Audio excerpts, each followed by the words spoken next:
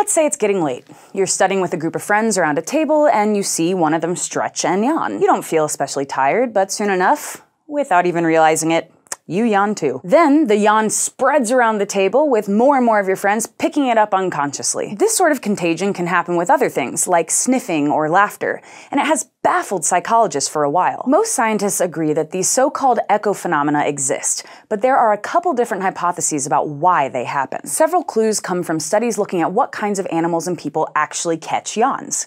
We've only seen contagious yawning in certain species, like humans, chimpanzees, baboons, and, in response to us, dogs. These are all very social animals, creatures whose survival depends on working together and being sensitive to each other's needs, and that might not be a coincidence. One idea is that contagious yawning is related to empathy, or the ability to put yourself into someone else's shoes. Various studies have repeatedly shown that people who have impaired social skills, including those with autism and schizophrenia, are less likely to yawn sympathetically than their peers. And kids below the age of 4 are also much less susceptible to contagious yawning than older children or adults. Psychologists also point to experiments that find yawning is more contagious if the original yawner is someone close to you.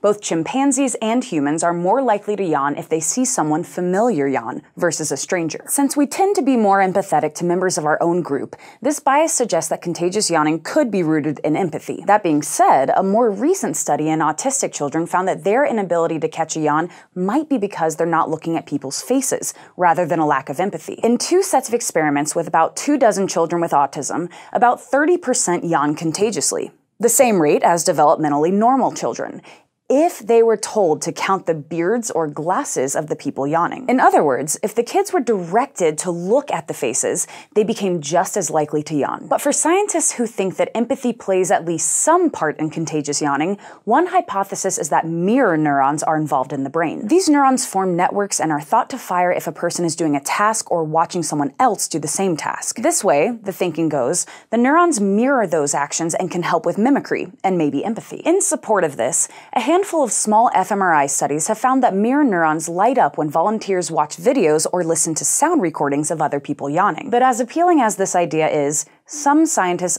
aren't so sure that mirror neurons are responsible. Other fMRI studies of contagious yawning haven't seen any mirror neuron activation, and neuroscientists are still debating the function and location of mirror neurons in the human brain. A different way scientists explain contagious yawning is simply that motor areas of the brain, like the ones that control your facial movements, are easily excitable. A study published this past summer measured the excitability of motor neurons in 36 people while they watched videos of others yawning. They used a technique called transcranial magnetic stimulation, or TMS, in which a coil that's generating a magnetic field is passed across the head.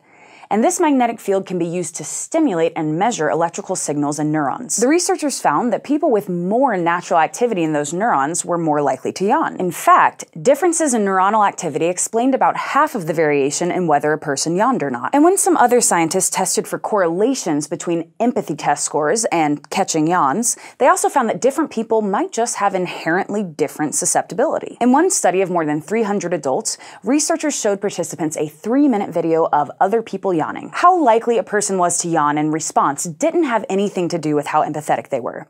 Instead, it was more related to age, with younger adults yawning more than middle-aged or older adults. Also, the scientists noticed that each person seemed to have a hardwired level of sensitivity to contagious yawning. Some people yawned a lot over multiple sessions, and others never opened their mouths at all. These results jive well with the motor neuron excitability idea, although they still leave a lot of questions unanswered, like why we've evolved this reaction in the first place. In any case, for a lot of us, it doesn't take much to yawn if we see someone else do it. There's even a good chance a lot of you automatically yawn just while watching this video.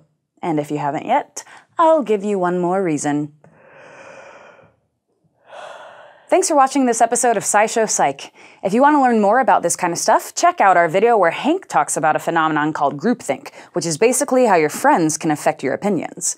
And don't forget to go to youtube.com/SciShowPsych and subscribe.